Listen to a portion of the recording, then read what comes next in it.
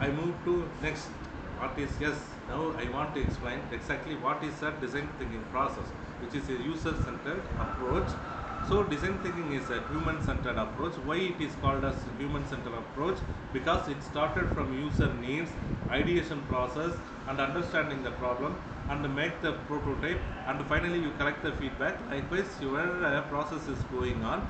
So that design thinking process is called as a human-centered approach to solve the problem, which helps us create solutions that are not only innovative but also desirable and feasible. In previous slide, I presented about what is desirability, what is feasibility. Likewise, I proposed, so you may now aware about what is desirable and feasible. So it is an iterative process, meaning we can revisit and refine each stage as needed.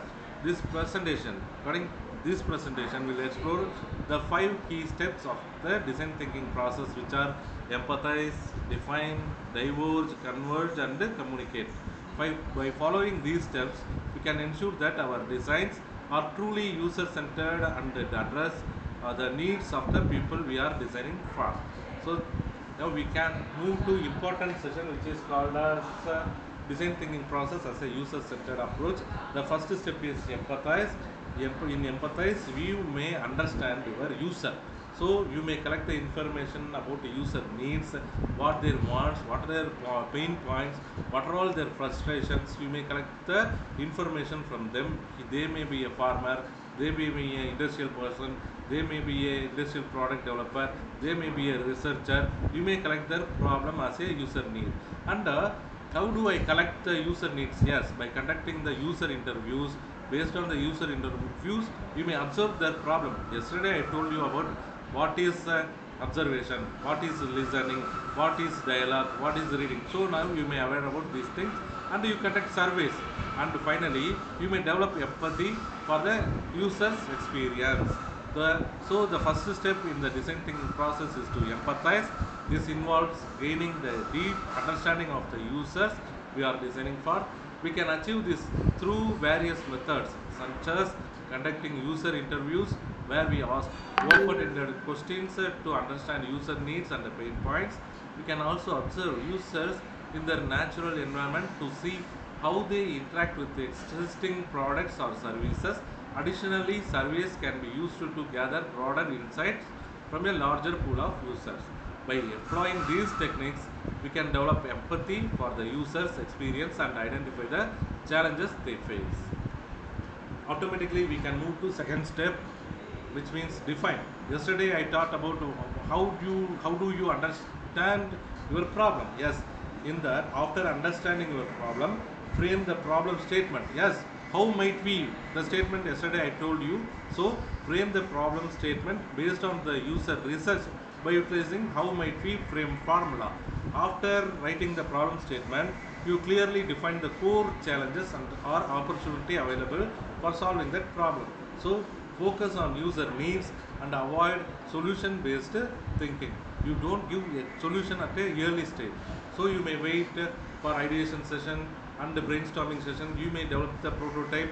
After that, collecting the feedback from the your developer feedback. Likewise, you consolidate the data. So in the defined stage, we take the insights gathered during the empathize stage and use them to redefine the problem we are trying to solve. This involves creating a clear and concise problem statement that captures the core challenge or opportunity we have identified. It is important to focus on user needs in the problem statement and avoid jumping straight to solutions. So you don't tell the solutions as direct manner. An effective problem statement will guide the design process by ensuring that we are working towards a solution that truly addresses needs of the users. And then we move to third step, which is diverge. In diverge stage is all about brainstorming and generating a wide range of solutions to problem we defined. This is a time to encourage creativity and explore all possibility without the judgment. Through mind mapping, sketching, and interview role playing can be used to break down barriers and spark innovative ideas.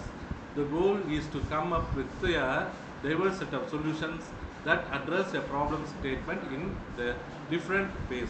So you allow the time to students, they give the different solutions because every student has the different perspective. So you may consider all the solutions in the brainstorming session. Then converge. How do you convert? Find, yes, evaluate and refine the brainstormed solutions. Select the most promising ideas based on feasibility and desirability. In the converge stage, we take the diverse ideas generated in the diverse stage and begin to refine and evaluate them. This involves analyzing each solution based on its potential to address the problem statement. What we wrote with the how might we problem statement.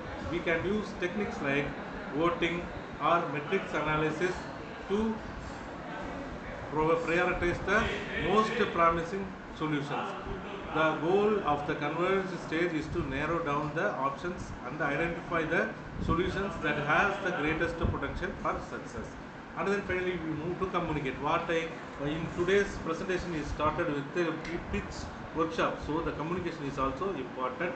So effectively communicate the chosen design through the storytelling process, and they communicate it to their targeted audience as like stakeholders, clients or users.